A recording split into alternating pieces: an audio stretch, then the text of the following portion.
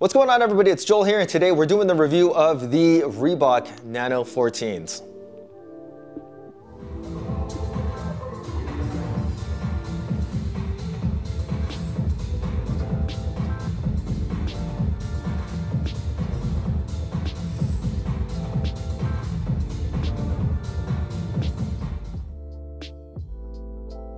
All right, so it's been about 2 months since the Nano 14s came out and since I did my initial impressions video on this shoe. If you haven't already seen that, I highly recommend that you check that out before you start today's video.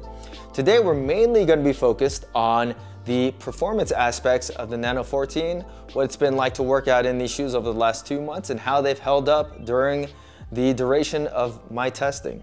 So the Nano 14 is basically an evolution of the Nano 13. So they take the same tooling and then they update it, and we have the Nano 14. So that's why there's a lot of similarities in the way that the shoes look, and I mean, realistically, in the way that the shoes feel as well. If you watch my videos, then you'd know that I really like the Nano 13s. I think they are a great training shoe, great CrossFit shoe, and I actually picked them as my best training shoe of 2023. So it was pretty much already a given that I was gonna like the Nano 14, considering that they would be just an evolution of the 13. And they really just improved the 13 in pretty much all the areas that I had issues with. And there weren't a whole lot of them, but let's get to talking about the Nano 14. So we have a improved version of flex weave knit. Honestly, it's not all that much different. It's flexible where you need it to be, which is right around the top of the toe box, and then it's structured where you need it to be around the lateral and medial sides of the toe box. It gives you a little bit more foot containment when you are doing your lifts, and I never had any issues with like my foot spilling over these shoes, nor did I have any issues with flexibility when I needed the shoes to be flexible. Around the middle part of the shoe, we have kind of like the older gen flex weave, and these are the breathable mesh panels or flex weave panels to increase the airflow in the shoe. I didn't honestly notice a huge difference from the Nano 13s to the Nano 14s in terms of breathability, but that's also a good thing because I also didn't notice my feet getting hot in either of the shoes too. So coming around to the back part of the shoe, we have a more streamlined version of the lift and run chassis that debuted on last year's Nano 13. Basically a TPU piece that contains the heel and extends all the way out to the metatarsals, and actually has a dome in the heel part of the shoe. This is last year's lift and run chassis, but it's basically the same idea. So that dome is filled with the midsole foam, which is float right energy, and is supposed to flatten out and stabilize the heel when you're lifting and kind of give you a little bit more pop when you're running. I didn't really notice it as much last year as I did this year. The heel now to me feels a lot more stable, and I'll get back to that later. And these shoes do feel a little bit easier to run in. I think that might be because the lift and run chassis is just a little bit shorter, but it could just be, you know, like a placebo kind of thing, but these definitely do feel better to run in. Now, coming around to the tongue of the shoe, one of the biggest issues that everyone always has, at least for the last 3 years with Nanos, is that the tongue slides around, and it was never gusseted for like the last 3 years for whatever reason. That has been fixed this year. It is gusseted, so you don't have to worry about the tongue sliding around, but the material is basically the same thing as it was last year. It's in between thick and thin. It's not paper thin like some of these microfiber tongues, and it's not really thick and gets in the way. I don't mind it. It kind of folds right over the front part of your ankle, so not something that I've ever had an issue with. The laces on the shoe, just a standard flat lace. They stay tied, can't hate on it. Another change from the 13s to the 14s is the ankle collar. Even though it looks kind of the same, they did add more cushioning throughout, and it's a more dense cushioning. They also increased the heel rake. It's a little bit more aggressive on the 14s than the 13s, and that's supposed to minimize heel slip. I still ran into a little bit, but what I found that minimizes the heel slip issue with these shoes is that if you just take the top lace and you lace it through the front part instead of inside, you can get better back pressure when you're tying your shoes, and it really does actually minimize the heel slip, especially compared to what it was on the 13s. Now, a few things that have not changed from the 13s to the 14s is the Float Ride Energy foam. It's still the same Float Ride Energy foam. The drop is still 7 millimeters. It's still a more responsive feeling shoe. It's not like a mushy running shoe at all. The outsole has not changed at all. It's still a very flat contact, wide outsole. And the traction pattern is the exact same. We still have the Rope Pro kind of lip that comes up on the side of the shoe, and these are still excellent rope climbing shoes because they really haven't changed too much in that area. One thing that was a little bit worrisome to me is that when you are descending down the rope, it does put quite a bit of friction on the medial part of the shoe, and I do not know how this flex weave is gonna hold up over time. I remember on the 13s, I would see this part of the vector get pretty much rubbed off from the rope, and now that this part is more open, I'm a little bit more concerned about it, but during the rope climbs that I've used this shoe for, it hasn't really done too much to affect the durability of that part of the shoe. Another thing that they changed that I feel is a huge improvement is the insole, and it's not because the insole is any different, it's actually the same insole, like material, thickness, everything in terms of like the build, besides the like way that it's lined on top. It's now a more rough material than the smooth material from last year. And that was a huge problem with the 13s. So that's a huge problem that I had with the 13s, was that my feet could go sliding around inside the shoe because depending on the socks that you wear, this material won't catch your socks at all. Whereas this material I had no issues with. So doing things like, you know, burpees over bar, things where you have to have some kind of lateral stability, I felt like the Nano 14s were much better in that area. Now, since the Nano 14s are basically a streamlined version of the Nano 13s, they receive a huge decrease in weight. The Nano 13s in a size 10, I clocked in at 13.6 ounces. The Nano 14s in a size 10.5 clocked in at 12.9 ounces. So pretty sizable change in weight, and that is even going up half a size. Which now takes me to the next topic, and that's how the shoes fit. Unfortunately, for people that have wide feet, the Nano 14s fit more narrow than the Nano 13s. I just kind of had a hunch, and I went with a size 10.5 compared to the size 10 that I was wearing on my Nano 13s, and I still found that the 14s were actually a little bit more on the narrow side. The Nano 13s for sure have a wider toe box, and I think that is just the way that the upper is patterned. I don't think that they changed too much in the dimensions of the shoe. I just think that the difference in materials made the shoe fit a little bit more narrow. Now, the length to me feels pretty much spot on. I don't really notice a huge difference in the way that the shoes fit that way. It's mainly just in the, I guess, width department that the shoes feel different. So the way that I would size the 14s is as follows. If you typically wear your Reeboks half a size down from your Nikes, that's what I typically do, then I would recommend going up half a size to your Nano 14s.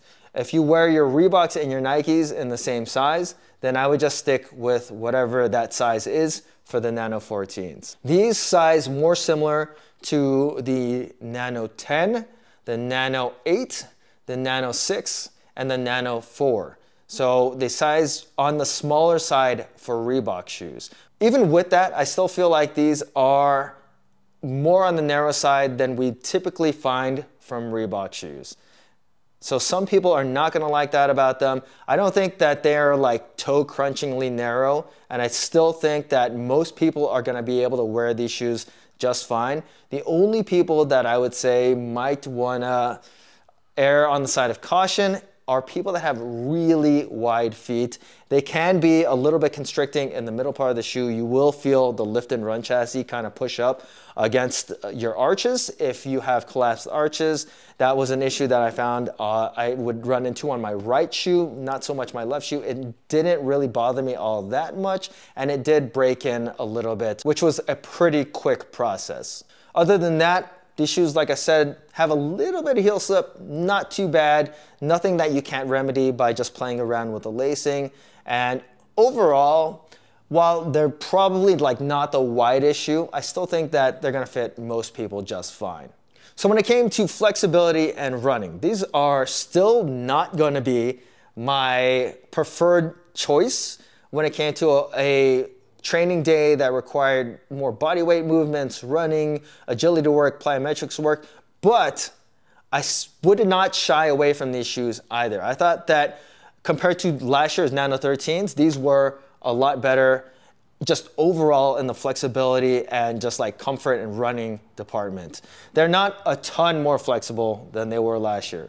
They are just a little bit more flexible, but I think where they benefit the most is from the weight difference. These feel more agile on your feet than the more clunky Nano 13s. The heel construction is pretty much the same, so like if you're a heel striker, you're gonna definitely notice that when you run, but I thought that these shoes, they moved with your feet a little bit better than the Nano 13s, where they were just a little bit less clunky than last year's model was. Would I go and run a couple miles in these shoes? They would not be my first choice. I probably would stick to like a mile max in these. Pretty much any of the stuff that you'll find in a CrossFit workout, 400 repeats, 800 repeats would be just fine in these. I thought that they did a lot better on the assault runner than they did on pavement. So if you're somebody that runs on the treadmill more often, then I think that these actually do a pretty good job. But yeah, you know, you kind of have to expect that they are more of a training shoe than a running shoe, and you know, that's kind of just a side thing in training.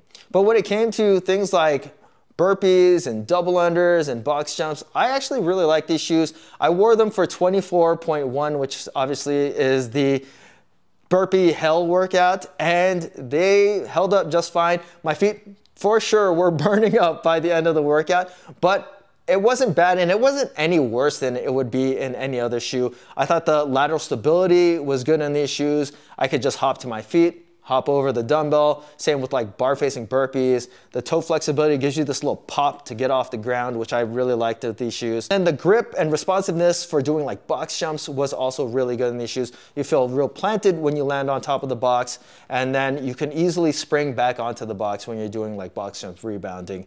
And then for double unders, I never really felt like my feet got tired wearing these shoes. Tracking the rope was pretty easy to do. And just overall, I thought that for like a CrossFit workout where you'll find like a pairing of like box jumps and like a lift and then maybe some kind of gymnastics movement, I thought that these were excellent.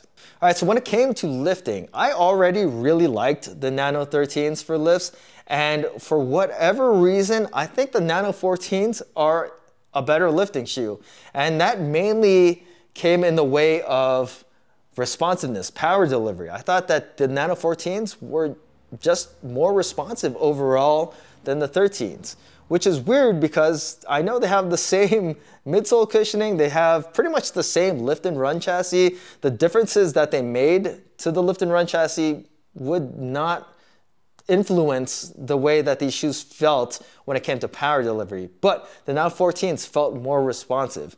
I noticed that mainly in squatting, and the Nano 13s I thought were pretty good. When I got to like a heavy 5 rep max in the Nano 13s, I didn't get as high as I thought I would, but with the Nano 14s, I was able to squat over 400 pounds without that much issue. Like, they would not make me change out of these shoes into like a barefoot shoe or a lifter to squat that kind of weight, which with the Nano 13s, I remember feeling like I was kind of pushing in the mush when I got to the heavier percentages. The same thing went with deadlifts. Both of these shoes would not be ideal for deadlifting, obviously, because there's a 7mm drop. It's a pretty decent amount of midsole cushioning in both of the shoes, but I didn't really have any issues deadlifting up to 500 in the Nano 14s. But you do have to realize that you're gonna be pitched more forward because of that increased drop compared to like something that's just flatter overall. Now, where that pitch actually helps is for your Olympic weightlifting movements, which I thought the Nano 14s were also really good. The Nano 13s to me were also really good, but you do get the increased heel height for your Olympic weightlifting movements. If you're somebody that struggles with mobility, then you would want something that had a slightly higher drop because it would help you out. The lateral stability and grip on the shoe is also very good. The ground contact is excellent. These shoes don't feel like they pitch you forward. Obviously, because they have a 7mm drop and they have a little bit more flex at the toe, they can pitch you forward, but it's nothing even remotely close to how it was on the Nano 11 and 12. It's pretty easy to ground the toe in these shoes, and overall, the contact patch is very flat. Things like barbell cycling, these handled very well. I thought that they were extremely responsive, never really missed a beat when it came to moving the barbell for reps. And you know, when it came to just your standard Olympic weightlifting movements, I found that for a training shoe, these were probably my favorite out of a lot of the shoes that I've tested throughout the last, I don't know, 5 years or so. All right, so the Nano 14s retail for $140. I think that was a $5 increase over last year's model. And for that price, I would wholeheartedly recommend the Nano 14s. If you're somebody that's in between the Nano 13s at kind of a discount, like 10% off, and the Nano 14s at full price, just go for the Nano 14s. They're easily the better shoe. It's the best training shoe that Reebok has come out with since the Nano 10s. These are easily one of the best training shoes at the moment, and I actually have some difficulties when it comes to picking out a favorite between these, Rads, and the Strike Haze. They all have kind of their different uses, but I would throw the Nano 14s in the mix if I was somebody that was looking for more stability in my shoe, but didn't want to have a shoe that I couldn't go run in, have a shoe that I couldn't go do plyometric movements in. I think the Rads are probably the best balance out of the Nano 14s, the Strike Haze. So if you're somebody that wanted the best of both worlds, something that had a little bit more stability than the Haze, but you could still run in, I think that's where the Rad would come in. And then the Haze would be something that, like, if you wanted something to move around more in, something that was better for running, bodyweight movements, I think the Strike Haze would be that one. But you could easily throw the Nano 14s into the mix. I think that these check all the boxes. They are an improvement over the Nano 13s, which is a shoe that I had already liked. They just basically took that shoe, fixed all the gripes that I had about it, the slippery insole, the weight. Anytime I come from the other training shoes that I've been using to the Nano 14s, I just feel the most confident in my ability to take on any workout that is being given to me. Whether it's a CrossFit workout, triplet that requires me to do some kind of gymnastics, plyometric movement, agility work, and weightlifting, whether it's just straight up lifting, squatting, or just straight up, just like Olympic weightlifting, I feel like the Nano 14s check all the boxes, and I'm never at a loss for performance with the Nano 14s. These are excellent training shoes. I highly recommend them. They are, you know, one of the top 3 training shoes at the moment right now. So if you guys have any questions about the Nano 14s, feel free to leave them in the comment section. And as always, guys, please hit that like button, subscribe, and thanks for watching.